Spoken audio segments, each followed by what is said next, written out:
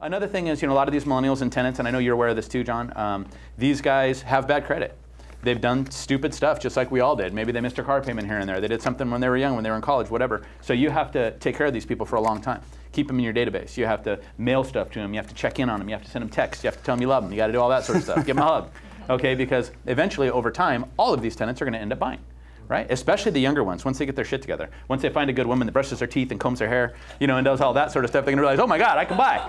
You know what I mean? So, and that's what your goal is, right? So, but you have to stick with them and let them get their credit together and let them get their good job and let them move on. Another big one, right? Nothing in my price range.